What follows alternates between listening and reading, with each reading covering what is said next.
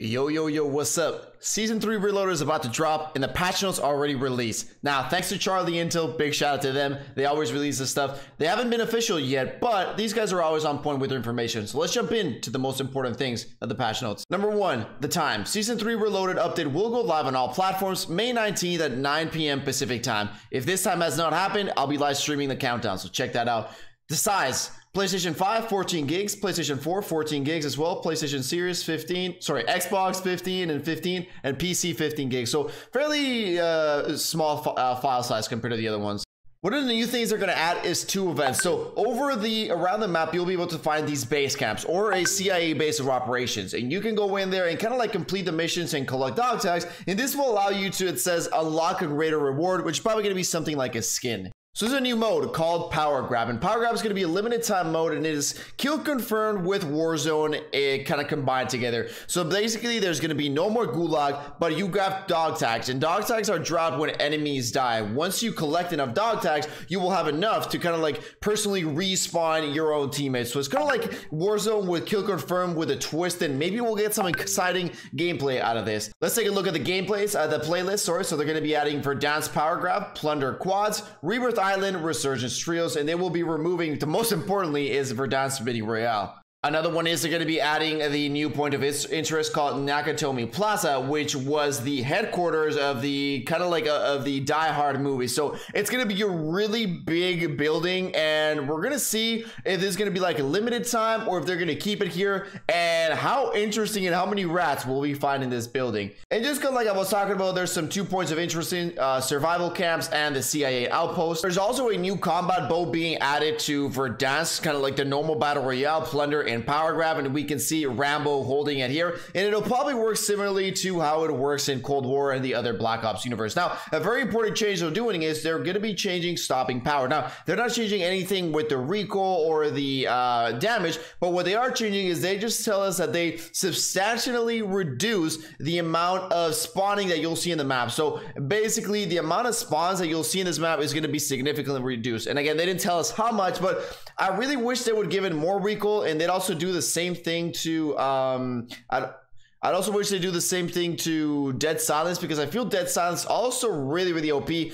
sometimes even more OP than stopping power, because not hearing your enemy is pretty goddamn OP. Now let's go into some of the new weapons they're going to be adding. So they're going to be adding the ballistic knife, which is basically the double knife that you got like this, and you can kind of like shoot it. And I don't know if it's going to be like a 2-shot kill, I imagine, because 1-shot kill when somebody's got full armor might be a little bit too OP. We're going to have to see how this is going to work out in the battlefield. And we also got the new AMP-63 pistol, and what it says right here, expect this weapon to output high amounts of damage in a short period of time thanks to its full auto nature, which makes it highly effective in close quarters. So we're going to see how this akimbo works, and maybe it destroys the same way the Psychov did. Now, this is one of the things I was most expecting about. You know, I love the nerfs and buffs. This is one of the most important things. This is what really changes the game. All these other minor things don't. The nerfs and buffs is what changed the way and how Warzone feels. And they said they were going to nerf and buff Modern Warfare weapons, but they didn't actually touch them at all. What we got here was a kind of a bigger buff than a nerf to the AK-70U. So they increased the net damage multiplier from 1 to 1.4, which is actually pretty significant. But the most important one, sprint to fire speed has been increased by 20%. They reduced bullet velocity and maximum damage range. As they're explaining here is that they feel that the bullet velocity and damage range aren't that highly important, but the most important thing is how they've been moving these other SMGs, which is with speed. So that's what they're going to be giving to the AK-70U. So we're going to have to test it out and see if speed is more important than damage. Now, they're also giving a little bit more of a buff to the PPSH, and I kind of like this. They were kind of right. They like buffed it a little bit, and it felt better, but it didn't feel good enough. So now they're going to be increasing the maximum damage again from 27 to 28. Also, the maximum damage range increased by 3.8%. So let's see if this other minimal buff will help it out a little bit. Now, also, the Cold War snipers have been adjusted. So the sniper rifle Charlie is semi-auto. This is the M82. The bullet velocity has been increased by 14%. God damn, this is a significant increase. Extremities multiplier increased from 0.9 to 1, and rate of fire decreased from 0.33 to 0.83. Now, this was a pretty big change. This is like a big buff in terms of the blow velocity. It's going to be a lot easier to hit your targets, but the fire rate will be a little bit slower. So they wanted to turn the sniper into more of the true buffy feeling sniper that you should feel when firing this. They fixed the Tundra. This is now going to be significantly better. One of the most important things was the aiming stability. So they increased that significantly. I did feel the stability on this was just ridiculous. I mean, you were like, it's like if you just ran a marathon and you're just looking all over the place. Next up, we got the Swiss K31. One of the most important things is it had too much flint, but now they're going to be increasing the flinch resistance. ADS speed increased slightly.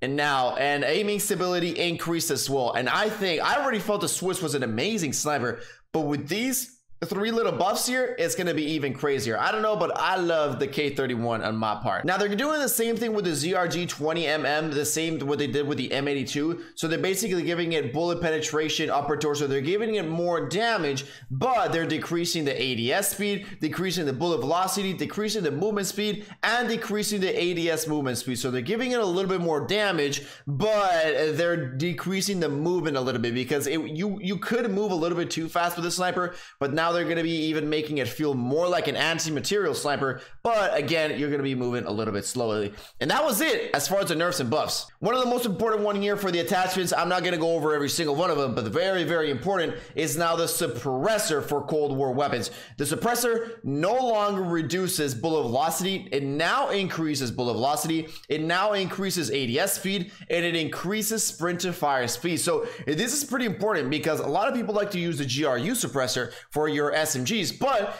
it made your movement a little bit slower. So now you can use a suppressor without hindering that bullet velocity and moving a little bit faster. So I think the suppressor is going to be the new way to go if you want to use an assault rifle or an SMG and be a little bit more aggressive than you would with a GRU suppressor. We got a bunch of changes here to the lasers, and you can pause it here and read if you want. I'm just going to scroll through these, but I don't really think a lot of these are important. They're just making a few changes here and there. But besides that, as you guys know as well, they're going to be adding Rambo to the launch, and as well John McClane, they will be adding that to the launch.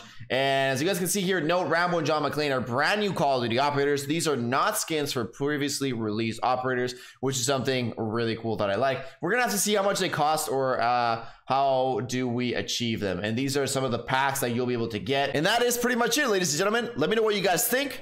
Peace out.